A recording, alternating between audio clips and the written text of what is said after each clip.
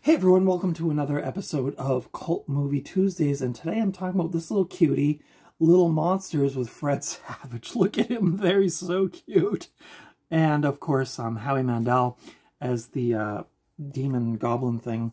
So we'll be talking about this movie. I just watched this recently for the first time, and I enjoyed it pretty good. We're going to be talking about cast, crew, production, critical response from the critics and where you can watch it and all that cool stuff. So I hope you'll stick around. Thank you to everybody who's recently subscribed. I'm, as of recording this video, in the 420 regions. So amazing. Thank you so much. I just surpassed 400, which was a pretty big milestone for me, and just being a 2-year-old channel. So I'm hoping this year that I can hit 500 with a bang, and I'll have to think of something cool to do for 500. I know I keep saying that every 100, I'm like, I got to do something special, but I really am working on my top 25 or my top 50 movies, but that's taking some time because I have to put a lot of thought and work into it and rewatching and all that stuff. So, but when I do hit 500, I guarantee there will be something cool, whether it's going over more of my physical media. If you guys have suggestions for videos you want me to make, I was thinking another cool one might be like my favorite, like cover art would be another cool one to do, because I do have a lot of stuff that I love as far as that goes. So we'll see. Today is very dreary outside, very windy, but the spring air is coming and it's lovely. Today we were talking about Little Monsters. This was a first time watch for me. I remember seeing this around when I was a younger person. But I think this was 1990, so I would have been 20 when this came out. So I was like, I don't know, I just wasn't watching a lot of kids movies. Now I'm more comfortable with myself, and I actually enjoy watching some kids movies. So I was happy to finally get around to watching this, because I was always kind of curious. I mean, I do like these two actors, and so I finally did get around to it. Little Monsters is a fantasy comedy family movie from 1989. It's directed by Richard Allen Greenberg, who was actually mostly a special effects guy. He worked on Predator, Lady Hawk with Matthew Broderick, great film, as well as The Last Action Hero, another movie actually I have not seen. But yeah, he was mostly known as doing special effects and stuff like that. As I mentioned, this film stars Fred Savage, who probably for most people is best known as the kid from Wonder Years. He went on to be in The Princess Bride, which is one of my all-time favorites. And he was also the mole in Austin Powers Goldmember. You may remember, if you've seen that movie, you know that Austin Powers pokes. He's a mole, and he actually has a mole on his face. And, you know, Austin Powers is like, moly, moly, moly. I don't know why I find that so funny, but I do have a soft spot for Austin Powers, but Fred Savage, such a sweet kid back then. I don't know what he's up to these days, but I loved Wonder Years when I was a teenager. Like, that was one of my favorite shows. Me and my sister used to watch that every week. This also stars Daniel Stern, who was in, of course, Home Alone 1 and 2, Leviathan, and City Slickers 1 and 2. Frank Whaley, who was actually another actor I really like. I guess he's probably best known for career opportunities. But I know him mostly from a movie called Swimming with Sharks, which was like, I don't know if that was like a straight to HBO movie or something, but I saw that movie back in like the early 2000s, and I loved that movie. It's so weird. Swimming with Sharks, if you can find that movie, I highly recommend it. Frank Whaley's really good in that. And of course, he was Brett in Pulp Fiction. Go ahead, say what one more time, I dare ya. He was that guy. And of course, this also stars Howie Mandel, who was the voice of Gizmo in Gremlins 1 and 2. And he's probably more well-known more recently on TV in America's Got Talent. And of course, he was a stand-up comedian. When I was a kid, Howie Mandel was kind of a big deal here in Canada. I think Howie Mandel's Canadian even. But he had a cartoon there with... what's that name? What's that character's name? My name is Bobby. But he always did this stand-up routine with this character named Bobby and had this funny voice. Hello, my name is Bobby. When I was a kid, of course, I thought that was hilarious. So I always had sort of a soft spot for Howie Mandel. I don't know about him now, but back in the 70s and 80s, I was a big fan. The synopsis for this film is Brian, played by Fred Savage, isn't scared of the monster living under the bed. On the contrary, when he gets to know the wild-eyed boogeyman Maurice, played by Howie Mandel, the pair become fast friends.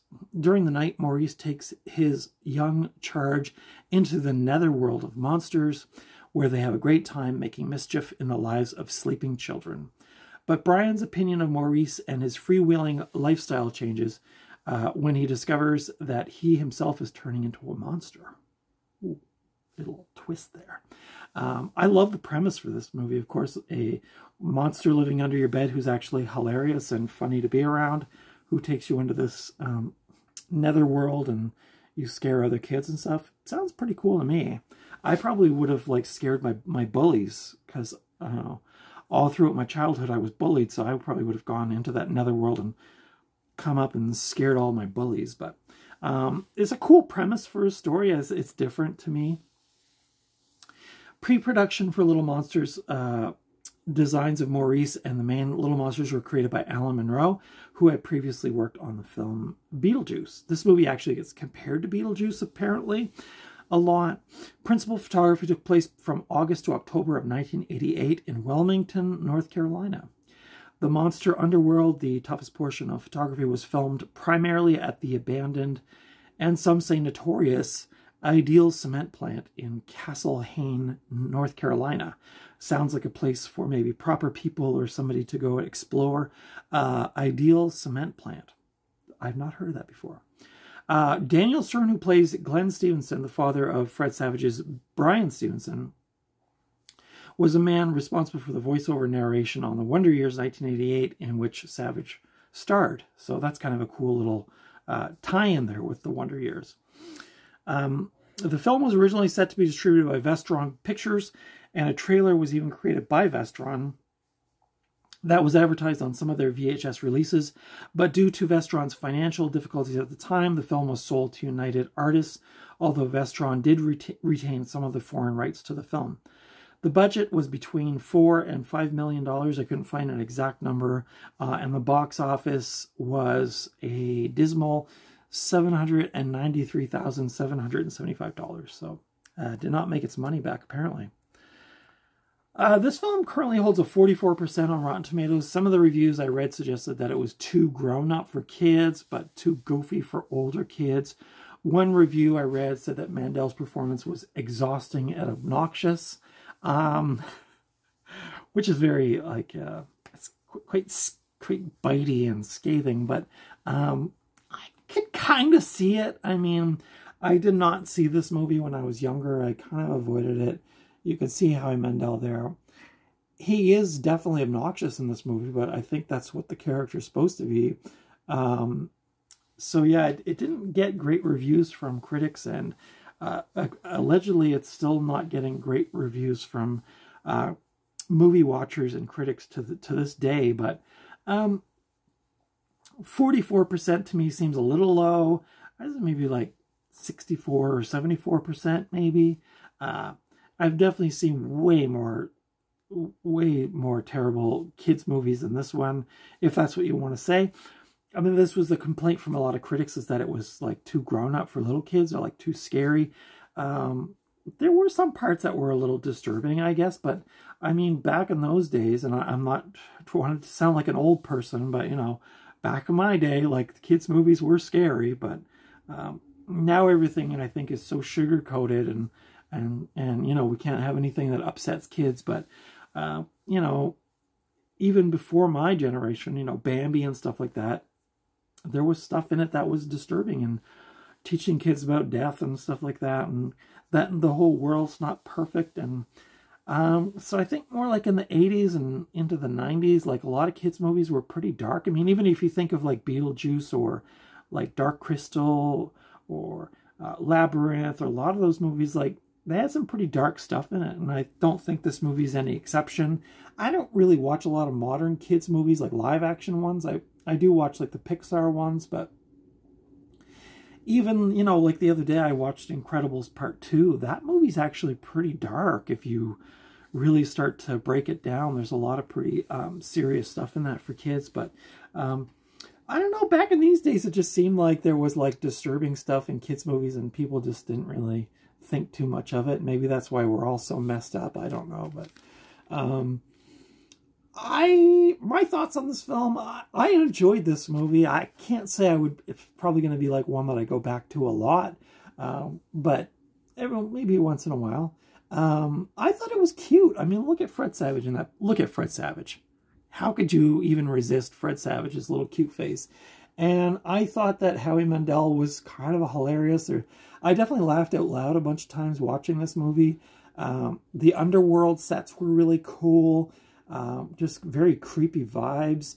The whole story about, you know, so many kids' movies, you know, the creature under the bed is actually terrifying or whatever. You know, the only exception I guess I could think of would be like Monsters, Inc. or something like that, where like the creatures under your bed or in your closet are actually quite funny.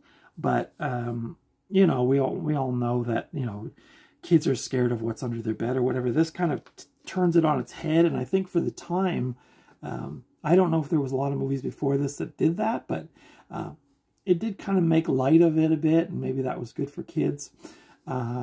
Like I said, I didn't watch this when it came out because I was 20 when that came out, so I was not into watching a lot of kids' movies. So I did find this VHS a couple weeks ago at Value Village, and I picked it up just because I was like, oh, I've never seen it, and it's kind of cool to have it on VHS. The cover art's cool, so I did pick it up and like I said, watch it, and I enjoyed it for what it was. It's, yeah, if you like Beetlejuice, you'll probably actually like this. I would say Beetlejuice is the stronger of the two movies, but definitely in that kind of Tim Burton-y kind of, Tim Burton adjacent, if you will.